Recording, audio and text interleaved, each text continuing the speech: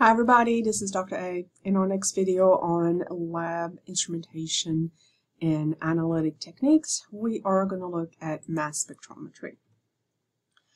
So mass spectrometry is used as a detector to identify samples that are eluting from gas chromatographic or high-performance quick chromatography columns. When coupled with other techniques, it has powerful analytical capabilities with widespread clinical applications, but it can be time-consuming. So the applications of mass spectrometry are structural and molecular weight determination, so the identification of drugs of abuse and urine toxicology testing, the identification of unknown compounds in toxicology by identifying their molecular formula, so think of designer drugs and other just unknowns or poisons or things that are trying to be investigated, especially in forensics. Liquid chromatography mass spectrometry can be used to measure vitamin D, testosterone, and immunosuppressant drugs, and all kinds of other things. It is more sensitive and specific than immunoassays. The application in proteomics is in the investigation of protein products that are encoded by genes, which is important for disease detection. So in that you can have the discovery of new disease markers that can be used to diagnose and monitor a disease. So the mass spectrometer has several different components, but the first one is going to be the sample introduction and ionization component or step of the procedure, if you will. So we're going to look at several types of ionization. The first one is electron impact ionization. And this type of ionization, energetic electrons are emitted from a heated filament, and they interact with the gas phase atoms or molecules of the sample while these electrons are trying to get to the collector electrode to the other side. This needs to happen in a vacuum, and this results in the formation of charged molecular ions and fragments in the sample. The molecular fragments are going to be according to their molecular structure, and it is widely used in mass spectrometry. So this is a graphic representation of this, of electron impact ionization. So the sample would be introduced into here. This is a vacuum chamber. The electrons are being emitted from this heated filament, and they're crossing over to the electron trap. So they're trying to go this way, while the sample molecules are going this way, and so they collide and interact, and the sample molecules then become fragmented and charged as ions, and then they enter the analyzer part of the mass spectrometer. The next type is atmospheric pressure ionization. It is the ion source of choice for liquid chromatography mass spectrometry. It does not require a high vacuum. It is a soft ionization technique in which molecular ions are intact. There are two types of atmospheric pressure ionization. There's electrospray ionization, and there's atmospheric pressure chemical ionization. So electrospray ionization is the most common source of ions for liquid chromatography mass spectrometry. It can be applied to a wide range of biomolecules. It involves passing the liquid chromatographer effluent through a capillary through which a voltage has been applied. The energy is transferred to the solvent droplets, which become charged. The solvent evaporates and the droplets decrease in size, and ions are ejected from the droplet. And then individually charged molecules then are drawn into the mass spectrometer. With atmospheric pressure chemical ionization, it is rarely used, but it is very similar to electrospray ionization, but there's no charging. Instead, it uses a heated vaporizer. It uses a reagent gas that collides with the analytes to ionize them after they are converted to the gas phase. And then the last ionization technique is ICP, inductively coupled plasma. It is used for metals at low concentrations. So ICP-MS is faster and more precise and sensitive than atomic absorption spectrometry. It can detect from nanograms per liter all the way to 100 milligrams per liter. It can detect multiple elements at one time. It is often used in forensic and toxicology. And one of the advantages is it can do speciation of molecules. For example, it can tell the difference between chromium-3 and chromium-6. So chromium-3 or trivalent chromium is chromium that's essential for health, and you need it for glucose metabolism, whereas hexavalent chromium or chromium-6 is a toxin that can lead to cancer. So in ICP, an inductively coupled plasma is a plasma that is energized or ionized by inductively heating the gas with an electromagnetic coil. It contains a sufficient concentration of ions and electrons to make the gas electrically conductive. Next, we have the mass analyzers. So the mass analyzers generate electric fields that can manipulate the charged molecules to sort them according to their mass-to-charge ratio. First, there are the beam-type designs, in that you have the quadrupole mass spectrometer and the ion trap mass spectrometer. So the quadrupole mass spectrometer is the most common mass analyzer used today. It filters sample ions based on the mass-to-charge ratio. The detection of these ions is determined by the stability of their trajectory in an oscillating electrical field that is oscillating between those quadrupoles. The electric field on the two set of diagonally opposed rods will allow only ions of a single selected mass-to-charge value to pass through the analyzer to the detector, and then all other ions are deflected into the rods.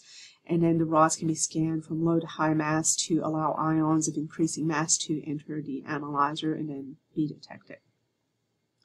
The ion trap mass spectrometer is a modified quadrupole. It is a trapping mass spectrometer. So ions are trapped by a stopping potential on the end of the electrodes to confine the ions. And then the trapped ions are selectively destabilized to enter the detector based on their mass-to-charge ratio. They effectively trap and store ions, which then concentrates them and yields better sensitivity.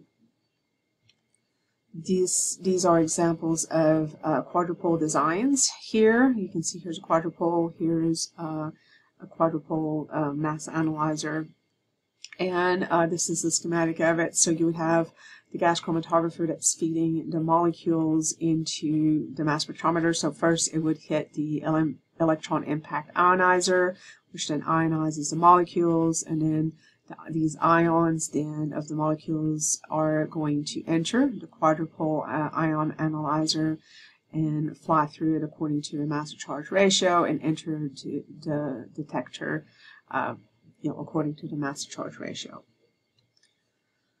There is also a time-of-flight mass analyzer. So the mass-to-charge ratio is related to velocity, and it is determined by a time measurement in an electrical field of known strength and a known length to the detector. The time required for an ion of a given mass to reach the detector is a nonlinear function of the mass, with the larger ions that are requiring more time than the smaller ions, and it can achieve very high resolution. So in a time-of-flight analyzer, you have a protein mixture that is then ionized, either using electrospray or MALDI ionization. So it is split into little ions, some are bigger, some are smaller, and so the molecules are split, and then they enter the time-of-flight separation part of the mass analyzer.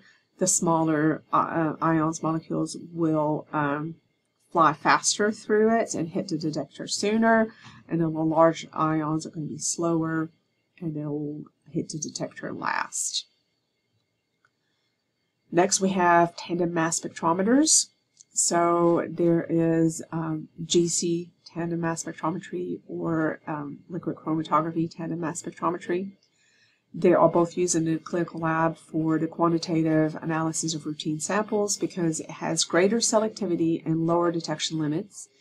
It's often used for detecting inborn errors of metabolism. That's what's done during newborn screening. It can be used to detect cancer, diabetes, various poisons, drugs of abuse, etc. You can link up to 3 quadrupoles together. That is the triple quad, and each quadrupole has a separate function.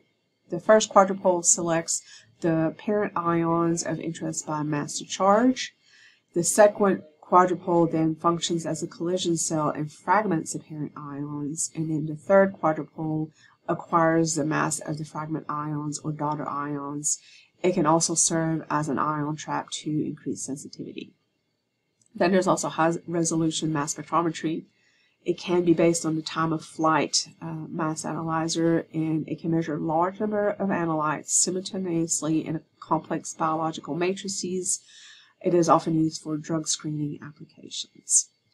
So here's an example of the tandem mass spectrometry. So you have a sample that is run through the liquid chromatography column, so high performance liquid chromatography column.